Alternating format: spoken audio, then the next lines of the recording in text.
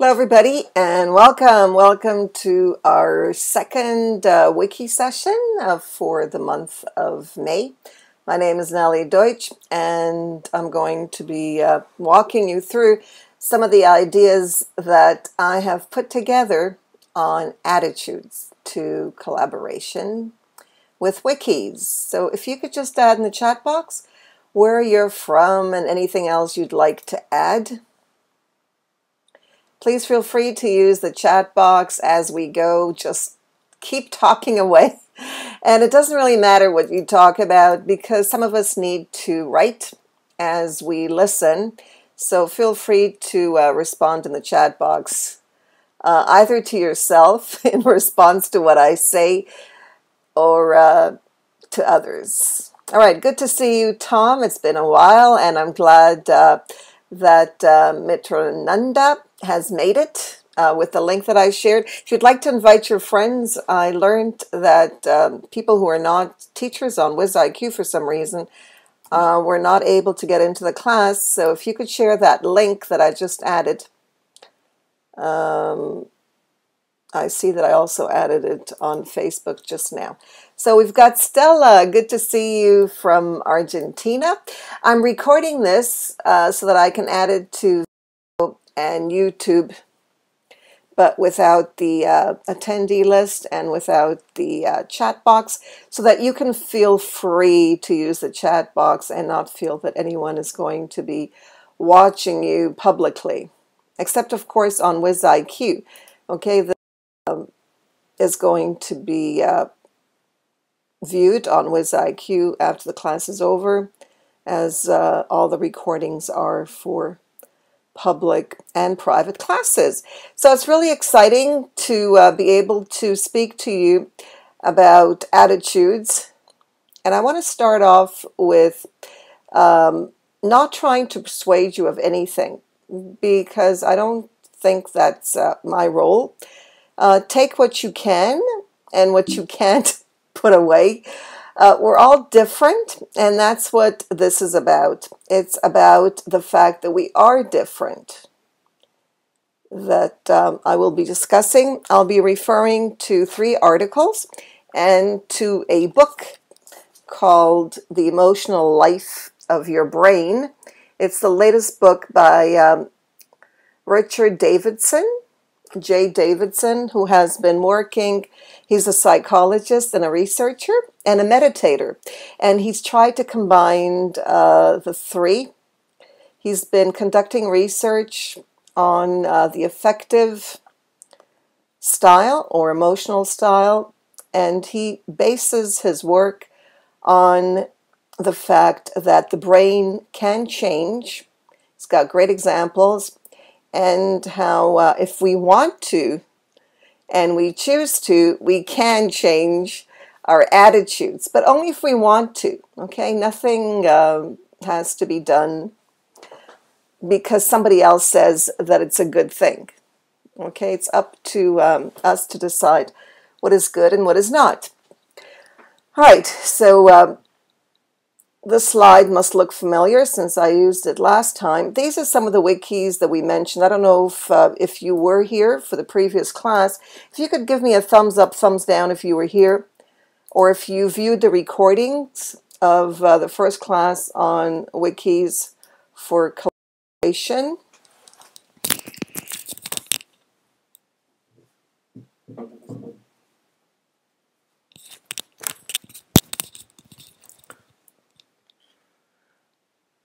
Okay, that's recordings. That's wonderful. All right, so these are some of the wikis that we use. There are other wikis. These are not the exclusive ones. Wikia, Wikieducator, PBWorks, Wikispaces, WebPaint, and Google Sites can be used as wikis. How many of you have tried one of these, or maybe 2? If you could just write in the chat box which ones you tried. In other words, you created an account and you saw what it's about. Because that's the idea. The idea is to find 1 or 2 that suits your needs and then use them for yourself. Thank you, Tom. Or with other teachers, your students, your business. Okay, wikis are also used for business, like blogs. especially Wikimedia. A lot of companies use that. Was not there yet. All right, so missed the class. Okay, so I know that some of you ask questions, and that's really wonderful. In the course, Learn to Blend and Flip with Technology, and the course feed. And I encourage you to do that. Keep asking questions. And some questions were asked about Wikispaces. I created an account. What do I do? Well, I invited some people. I started discussions. Well, a wiki is like a website. It just allows you to work on a template. All these wikis have templates, which makes it easier. But it's like a website, except that others can join you and edit with you. Okay, very good. Oh, Poonam, you're here. Great, because you're one of the people that asked about Wikispaces and how it can be used. So it's like a regular website. Thank you, Tom. That's the Google Doc that I'm going to be talking about. Thank you for sharing that, Tom. I also shared a link to the one of the articles. I don't know if you got it or not, so let me share it again. I'll be talking about that. There it is. Okay, and it says I stopped my video, so I'll keep opening and closing. Oh, all right, so let's get started. All right, so why do we collaborate? Okay, this is one of the questions that I asked, I believe, in the course feed. Why do we collaborate? And you may have other reasons. Feel free to add them in the chat box. Why do we collaborate? Okay, and I think that's actually a philosophical question on many areas, okay? And you can think of where you collaborate. And the idea is, are we connected in some way, or are we completely separate beings who do not want to have anything to do with anyone else because of competition? So this kind of goes against the idea of competing with one another, but working together in order to succeed in projects or other things. Okay, feel free to ask questions as we go, whether they're related to this or something else that you are concerned about. Exactly, Thomas. I totally agree with that. That's the reason why I collaborate. I find that collaborating really takes the load off. In other words, why take, so much upon yourself when you can actually work with others and get higher quality, in many cases, teamwork, exactly. And the philosophy of teamwork, you can't convince someone who's not a team player, but there are lots of benefits if, if we're willing to let go and share. Less stress.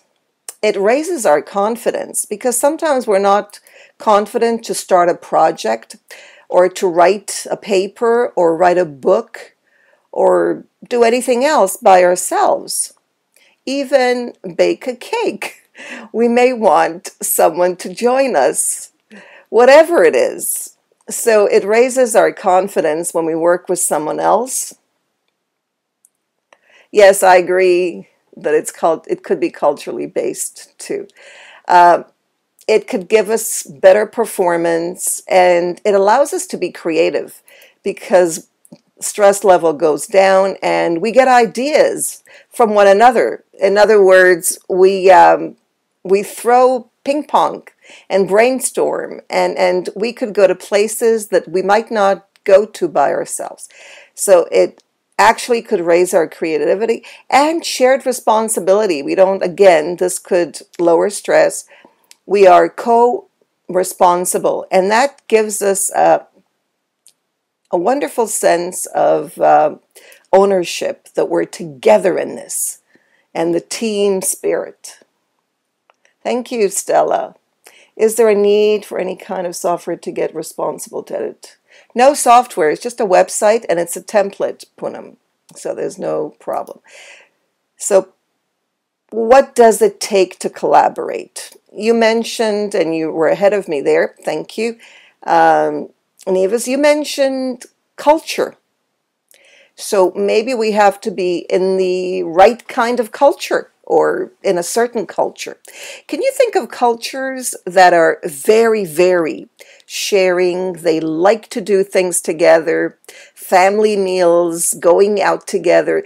I mean, this is a social, working together is actually very, very social.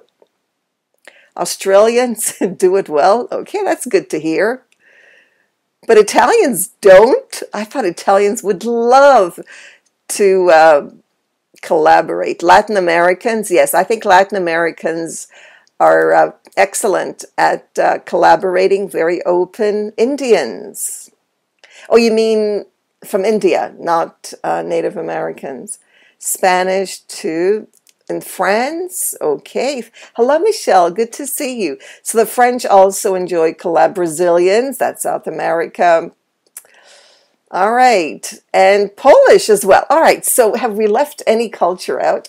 So any cultures that you feel, even though I don't know what cultures are, because I think that people are people, regardless of where they come from.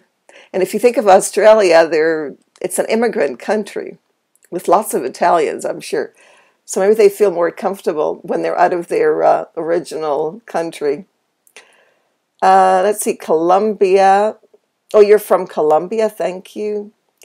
Oh, you think the British have, when you think of a person from the UK, you think of someone who's a loner and doesn't want to maybe collaborate. Exactly. I would tend to agree with that where you were brought up. So if you were brought up, your parents encouraged you and they were collaborators, they involved you in many things, you'll probably be that kind of person. And of course, Poonam, exactly. We are all different. And this is exactly why Richard Davidson started his research, because he found out that the outliers, or those in his research who were on the side, were actually representative of everyone. We are all different. We are wired differently.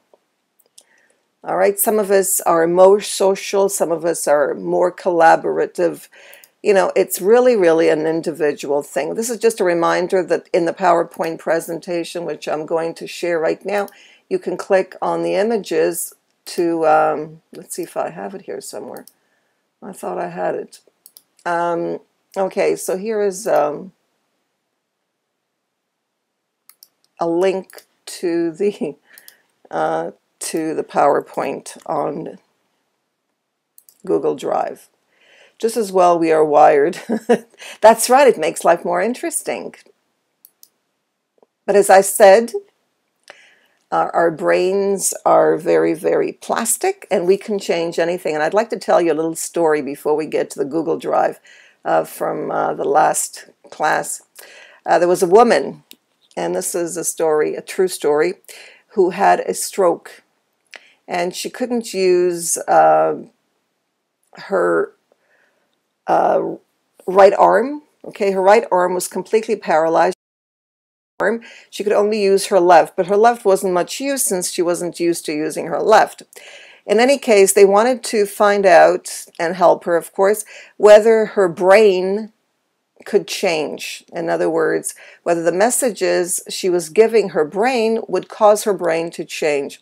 So what they did was, because her left arm was the only arm she could use, they forced her not to use. In other words, they put it in a cast so she wouldn't be able to use it.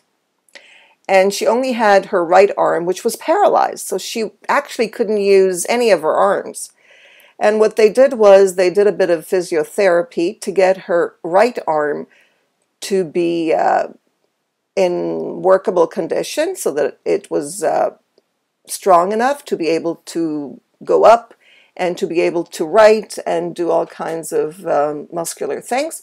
But even though her brain, the right side of her brain, was completely paralyzed and her arm couldn't move, what they asked her to do was to imagine that she was using her right arm through her imagination. And that's what they practice. They practice what's called mindfulness, and forcing her to use her thoughts.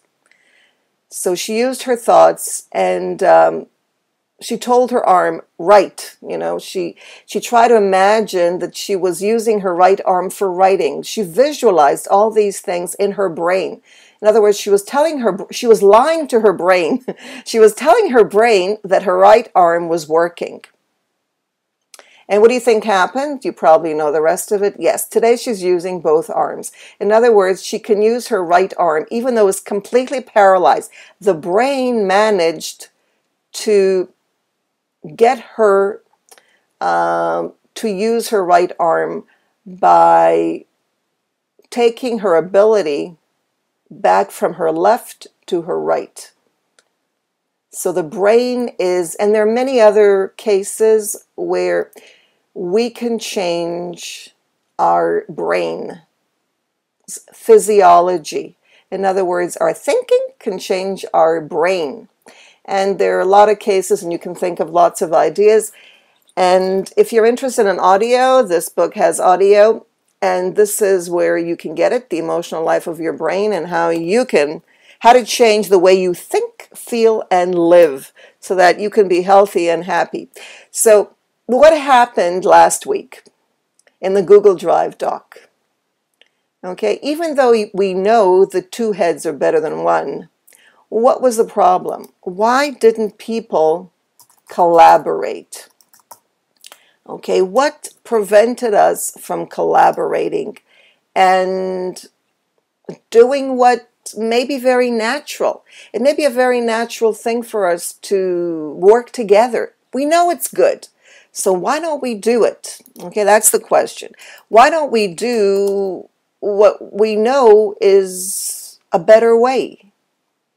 Okay, what's keeping us? And I know you mentioned culture, and we know it's attitude. So can we change these attitudes? Competition, very good, Poonam. That's right. Okay, and competition brings a lot of stress. And stress, as you know, brings disease. And disease, as you know, is not very good to live with. It's very hard. So exactly. How do we get students to collaborate and work in a team when we can't do it? In other words, we have problems too. And I believe Thomas has added the link to the Google Doc. Okay, there's the Google Doc. And you'll notice that's not the Google Doc. I believe I gave you the wrong one. Thomas, you've got the right one, right? That there, the one that Thomas added. Let me get to it. Thomas. There we go. All right, that's the one. Okay. And you were to ask questions.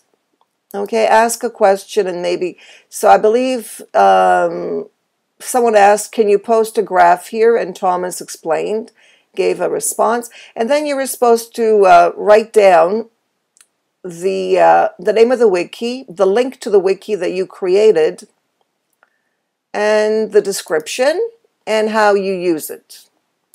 Okay, and I see that there are a lot of people there right now. It might be you. I'm not sure. Okay, so there's the link again. Take a look at it. Okay, now, it started out quite well. Okay, if you notice, people were there at the beginning, and then it stopped. Okay, it stopped because, well, I don't know why it stopped. You can say I didn't have time, I forgot about it. Lots of excuses for not working on this, okay, this collaborative document. Okay, what I'd like you to do is I'd like you to force yourself, even if you don't feel like it, force yourself to fill it in. Write a question. Don't answer it, but maybe answer somebody else's question.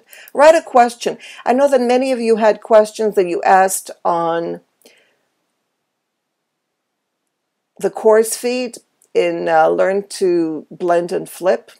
But why don't you write any question that pertains to Google Drive and wikis? Okay, wikis. You must have questions and see what it's like. What is it like to do this? What happens to you as you do this? Okay, what happens to you as you do what you're told or what someone asks you to do? Okay, and think of your students as well as you do this. And then maybe you can come up with some ideas on how to get your students to collaborate. But I think the first step for us as teachers is to do it ourselves. It's very hard to ask someone to do something if we don't do it. Okay?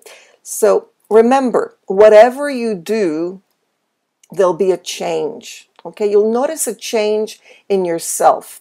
Once you go through the change, that attitude will be reflected in what you tell your students.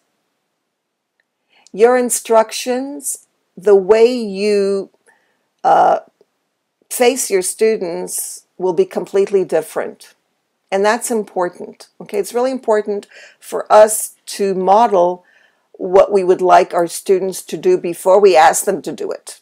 Okay, and that's something that I always find interesting when we have teachers meetings and the teachers are all talking, nobody's listening to anybody, and then you think, well, wait a minute, if you can't be quiet in a meeting, how do you expect your students to be quiet during your classes? Okay, so it's really important for us to put ourselves in our students' shoes and try to do what we want them to do before we ask them to do it. All right, just as an exercise. So let's come back to that later, and you can grapple with your way of doing things that you don't want to do.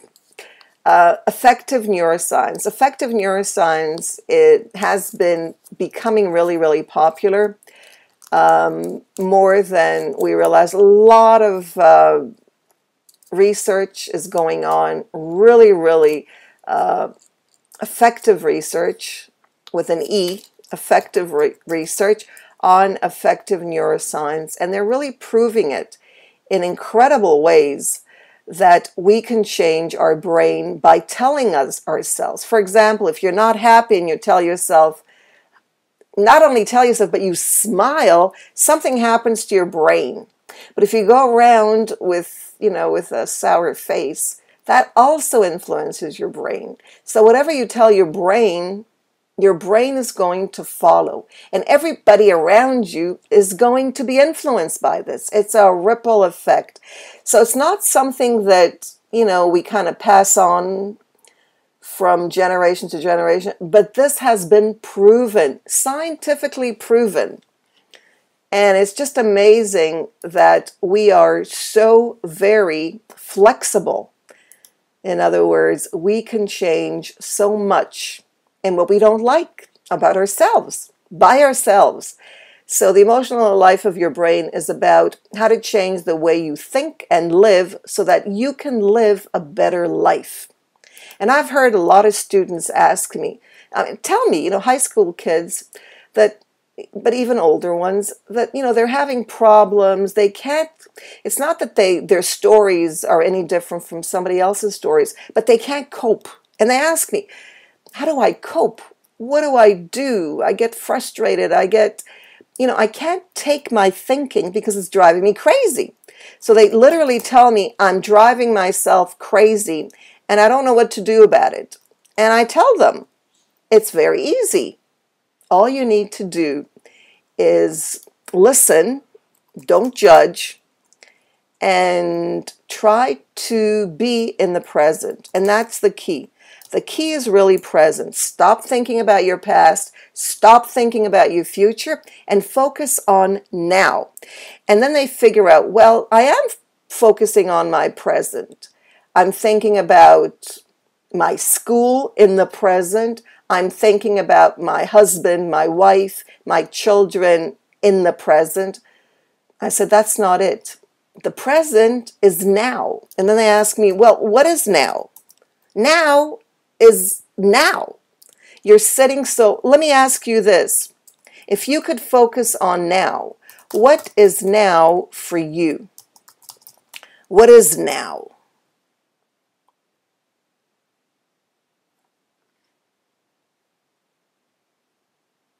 Excellent.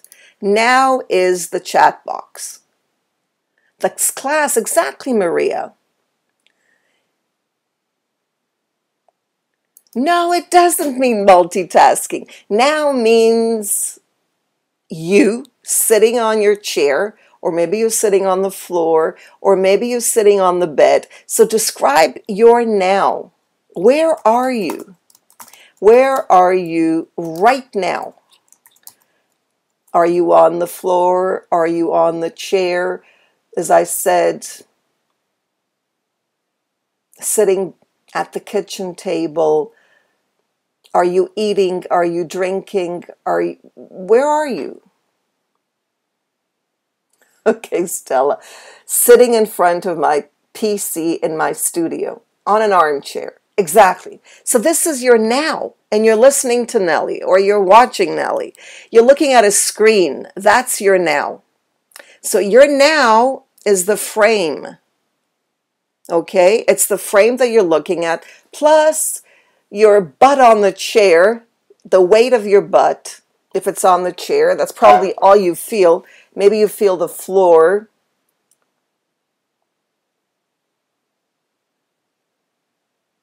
So Tom is looking at the questions and you're writing in the chat box. How can you do both, Tom? See, it's when we teach if you're an English teacher, English is a foreign language teacher, and you teach the present tense, and you present progressive or continuous, whatever you want to call it, and you say now is now. So what is now? Back and forth quickly. So you're missing a lot of now. There are a lot of nows on your timeline, Tom, right? A lot of nows, but the now is only the second that wherever you happen to be. Freeze. Okay, the now is when you freeze. That's now, Helena. Okay, so freeze. Okay, freeze. Freezing is really, really important. Freeze in the spot. Look around.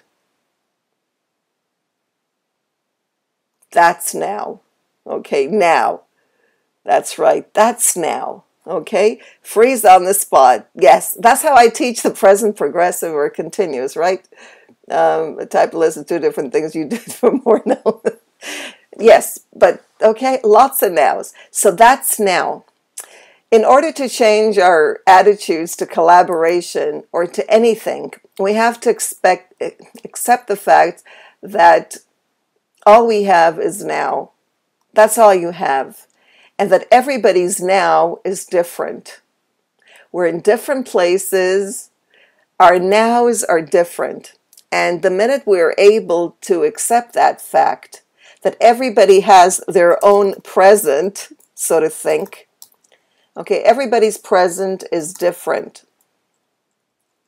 And when you think about that, you become more aware that collaborating means that everybody brings their present moment, okay, which is completely different.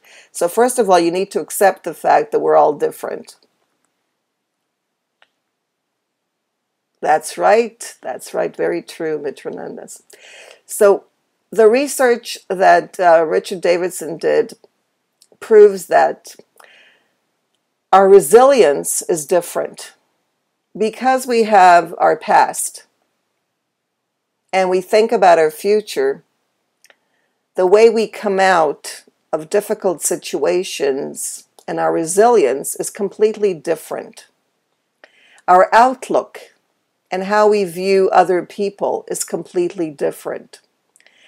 The way we size up and evaluate other people is different. You may think that oh, she looks really happy today. Well, she might not be happy. In other words, we don't know. we might not be reading social cues in the same way. You might think that someone's angry when they're not. And then you might act upon their anger because you don't know, but you think they're angry. So self-awareness is really important because that's the only way we can learn about and realize that everybody's different. Our sensitivity to context. We take things in different ways. And we pay attention in different ways. Tom has a way of paying attention by doing a lot of things. I pay attention by stopping. Some people pay attention by running. Some pay attention by dancing. And imagine our students, how do they pay attention? What do they need to do? All right, so let me ask you this. How do you pay attention? Okay, how do you pay attention?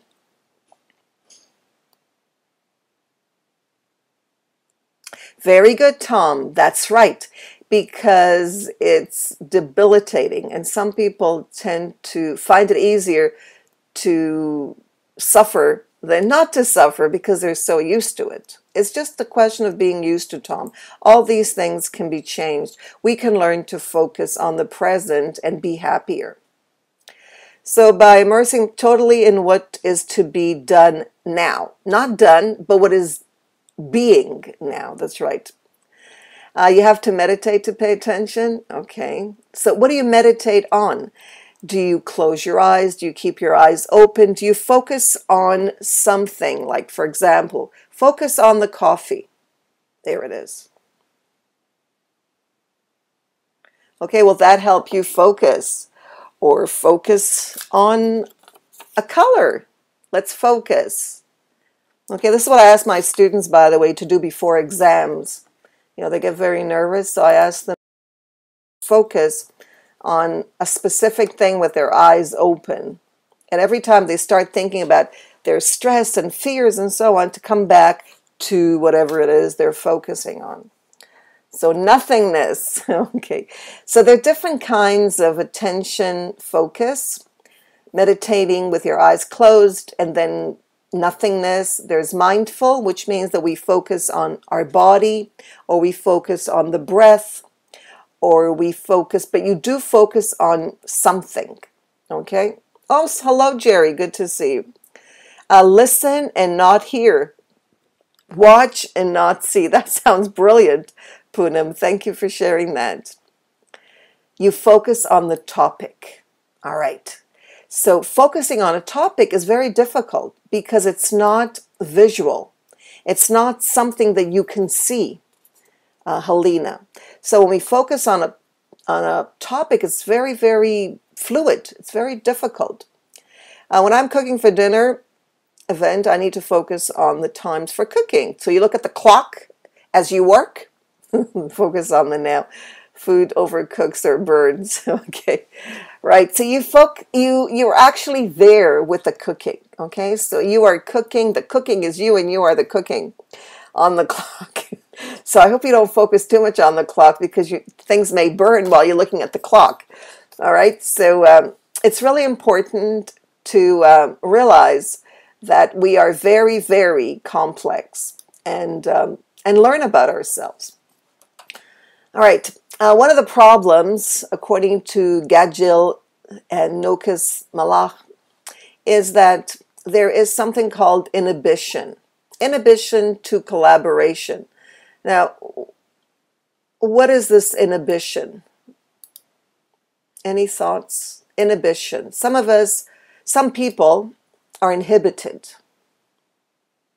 Kitchen timers everywhere on the food inside the cookery. Inhibitions, even though they understand that collaboration is very constructive. So as I said before, we know that two heads are better than one, and yet we may be inhibited, or our students may be inhibited to collaborate. Exactly, fear of judgment. And that's where the past comes in. Thank you.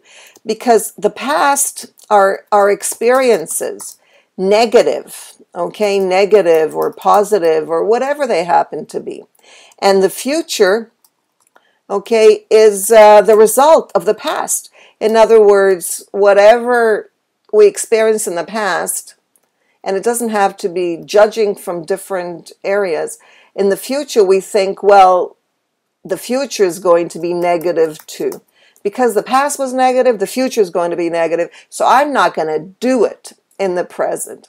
And of course, the idea is to put away your past and not think about your future and only focus on the collaboration. And this is exactly what they did in a study. Okay, what they try to do in this study, and I hope you can see it because it's kind of small.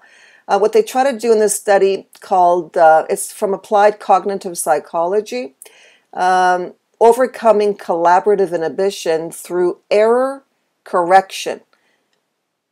And this was a classroom experiment. Now, error correction means that people work together. They collaborated to find mistakes in the writing. Okay, in the actual writing.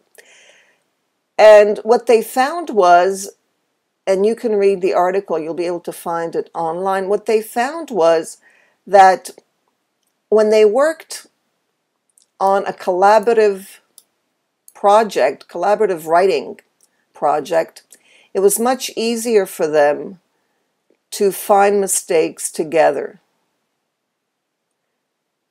than if somebody corrected their work. There's fear in someone correcting our work, and as teachers, you know that when you correct your students' work, they are scared. They're afraid that you're going to find mistakes. And then maybe sometimes they make so many mistakes that you're amazed. You know, why do they make so many mistakes? If they don't like you finding their mistakes. Well, sometimes they just give up. So the result of this experiment provided encouraging evidence that it's possible to eliminate collaborative inhibition in classroom settings. They found out that through collaborative evaluation of a text, students were able to work together and not have any fears. Exactly. That's right. That's why it's possible to change all that by providing a lot of encouragement and allowing students, Mitrananda, allowing students to forget the past, forget the future, and focus on the task at hand and not worry about other things. In another experiment and research study that was done by Ina Blau and Avner Caspi, Department of Educational Psychology at Open University, they learned that exactly what you know, and you won't be surprised. They wanted to find out the influence of psychological ownership, and I think, Helena, you mentioned that, and responsibility. What happens to students or anyone who works on a collaborative Google Drive? And this was a Google Drive document. What happens? How do they feel about ownership? Do they feel that they own the document that they write together? And do they feel responsible for the mistakes they make or for the good things that happens? And what about their attitude to the quality of the outcome? Okay, what happens to them? And they found out, and I think I shared the link before, you can read it yourself. They found out that there was a problem when it came to editing. Allowing people to edit your work posed a problem. Everybody likes to collaborate. That's not a problem. The problem begins when someone edits your work. And it's yours. Or you made an editing and somebody deletes it or changes it. And I told you that's what I also experienced with Wiki Educator. What happens if I have a page and you come and you make changes on the page, even though I said you could, but how do I feel? So they found out that Everything was fine. People enjoyed working together as long as no one edited their work. The minute someone edited their work, they felt threatened and they felt less ownership, and they were disappointed with the quality of the document.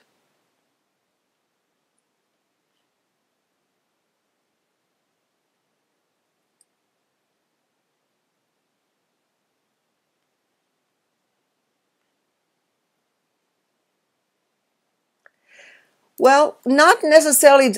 Okay, so when you're right, Thomas. So when did things work out really well? They worked out when they suggested improvement. Instead of just editing, it was suggested that they make suggestions. In other words, don't touch my writing, don't delete anything, simply make suggestions. Okay, so I suggest you or comments. Okay, you can do this on a Google Drive. You can also add comments or make suggestions, but don't change anything. In other words, working together on a document, but making suggestions. Once they made a suggestion, they felt psychological ownership and responsibility for the document. So that's something to think of when you think of your students. Ask them to make suggestions on the side, but not to edit anybody's work.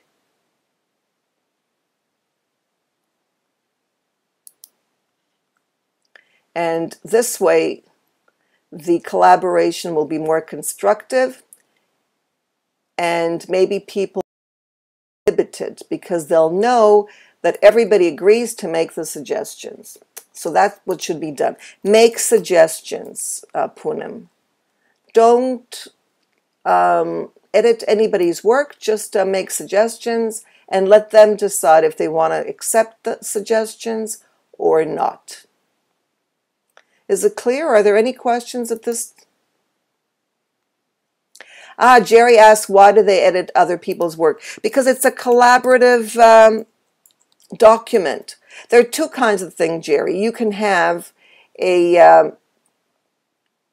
no, I think because Jerry maybe came in late. We're talking about, say, a Google Drive document.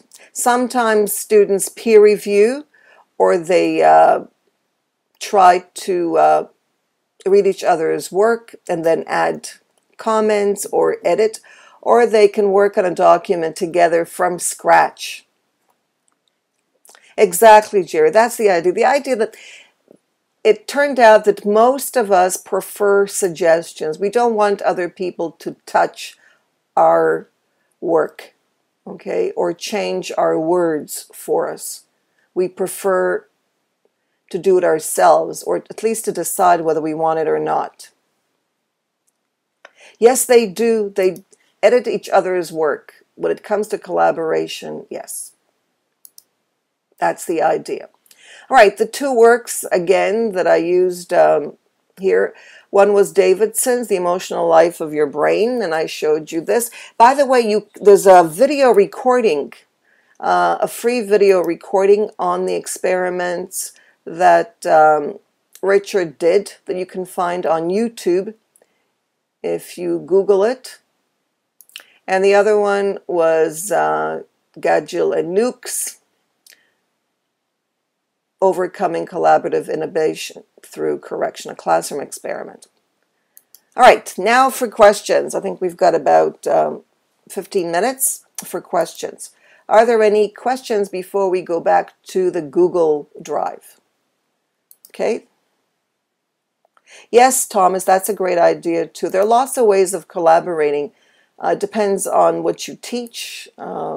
Jerry, I'm not sure if you teach or what you teach, but it doesn't have to be teaching. It could be a collaborative book. I mean, I've written articles on Google Drive. I've written books, book chapters, books, and I've organized courses and PowerPoint presentations with other people, and I found it very, very rewarding. But I find that people are afraid to touch other people's words?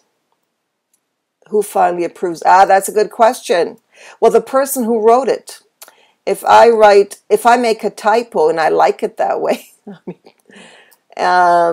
it's the group. It could be a group decision too. Oh, you found it? Is that Richard Davidson? All right, see if you can find Richard Davidson before we go to the wiki. But I don't know if that's, well, there's one with the Dalai Lama. Let's see if this is the one. That there are a few of them, actually. Ah, that's it. The Emotional Life of Your Brain. Yeah. This is 2012. Yes.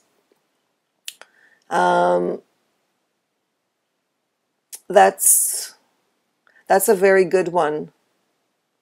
Yes, but if you notice on the right, there are lots of YouTube videos. There's this one that Richard did for Google in 2009. You know, Google has all these incredible, I think they're incredible, I think they stopped it though, but they have them online, these incredible YouTube videos that they do, long ones. Okay, there's one by Richard from 2009. Richard has been actually doing this. I think he went to Harvard. He started in, I think he started university when he was about 15 years old. At least he did an experiment. He started experimenting on sleep and things in person. But he didn't give up. He was convinced from a very young age that we can do more than we realize, that we have the power to make a difference to how we live and how we think and what we do and what happens to us. And he's not the only one. There are a lot of people out there. Some of them have proven it. Some of them just go by intuition, that how we think changes our reality, changes our circumstances, changes what happens to us. And the idea is, if we can have an influence on what happens to us, then we want good things to happen to us. And now it's been proven. So there's a question, can we have any way of not allowing to change the text? Oh, yes, definitely, Jerry. Of course you can. If you're, I don't know what wiki you're thinking of, but if you're the owner of the text, then you have the final word, of course.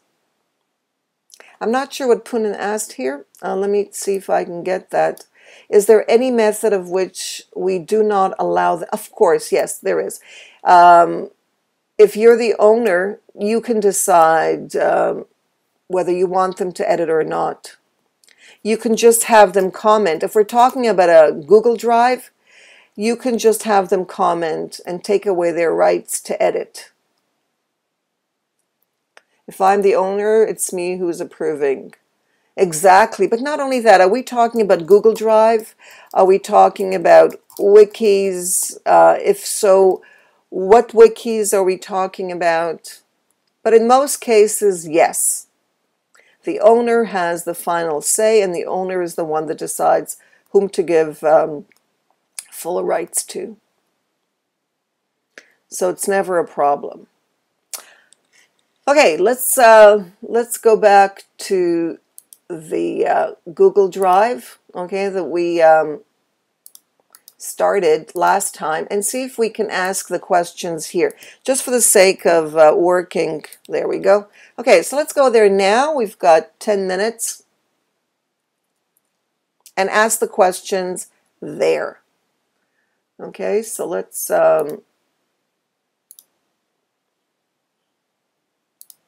here we are. Okay, and notice here that maybe I should be, let me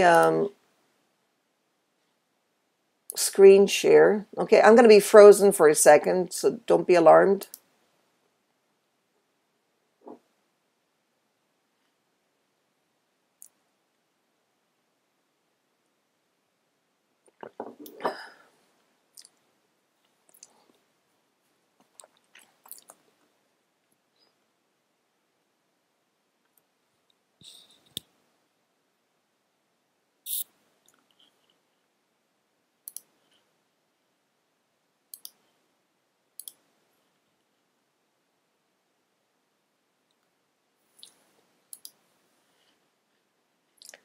Okay, now I can screen share. All right, so let's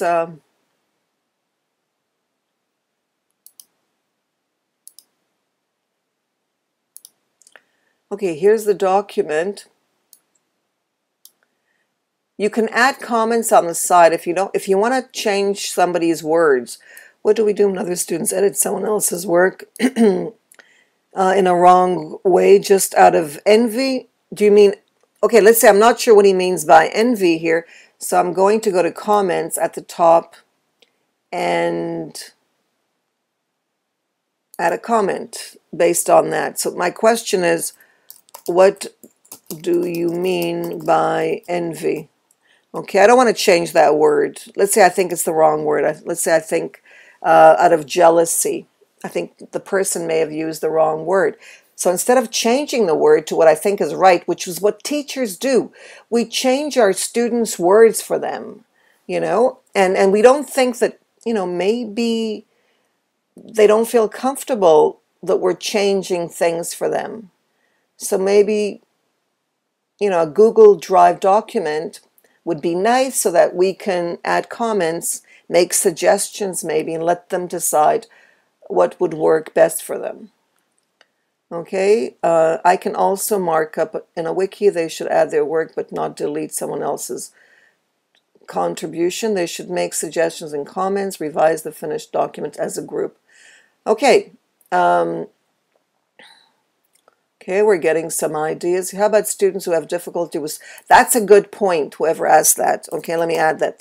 That's an excellent point.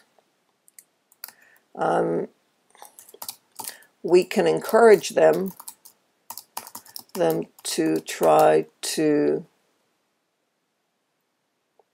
understand how they feel. Okay, so I would say maybe share those feelings with the teacher, or blog about it privately.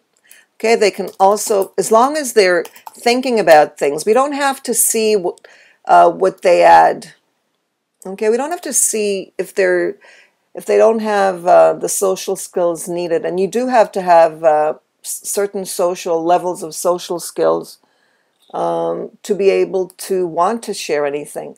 So I think maybe asking them to think about things and reflect by themselves. Maybe keep a diary if they don't want to blog privately. Maybe keep a diary or a journal of how they feel, so that they can become aware. The better you become aware of what's happening to you as a collaborator, it may help you become more open to socializing. Okay, I see that. Very good. You used Wikidia. That's nice. And it's French, I see. Thank you for sharing it in English. That's excellent. By children, for children. Wow, that's wonderful. From the word kid. There's kid there in the middle. Lovely. Thank you, Michelle. That's wonderful. I know there is a wiki for kids. I think there's another one also. I'm not sure what it's called.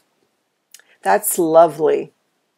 Okay, that's also Wikimedia. I can see that it's Wikimedia because of the bottom right. It says Media Wiki. Wikimedia, Media Wiki, they're about the same. Okay, let's see what else you have there. Okay, so keep adding as you create your wikis. Nobody will know who you are, by the way, because this is public, so your name will not appear. So again, no one will know who's writing what. Okay, this has a value too, and it's a question whether you want to make things public for your students or not. Sometimes making it anonymous helps the ones who are shy, maybe. sometimes get offended if you just go ahead and change. Exactly. And we forget that, Nevis. We forget that. And that's why I think it's important for teachers to be students, to take courses like this online course, Learn to Blend and Flip with Technology. I think it's important so that we get a sense of what it feels like. You know, everybody's different, as I said, and we have to respect everybody's uniqueness, which is different from how we are, and learn about ourselves so that, you know, we can accept our students on an individual basis, because our students are not just, you know, an audience in front of us. They're definitely unique. Each one of them is different. Yes. So Nia, I think that using a Google Drive or some kind of wiki is a great way to help students improve their writing. And you might be interested in the article on Google Drive. That's right. Very good, Mitrananda. It's not. Thank you so much. I think you learned from yourself. I think that's what it's about. It's really about learning about ourselves as learners. That's important. And again, it's the process. I keep saying this, but it's the process. It's not information. You're getting information, but this information is going to look different as we evolve and advance and change. And we are changing. You have to realize that we are changing, whether we like it or not. Every time we do something different, our brains accept that as different. And there are lots of examples. That's why I highly recommend the book, and I'm not getting anything for it. I just think it's a great book. That's right, we are. And our brains change as a result of whatever we do on a daily basis.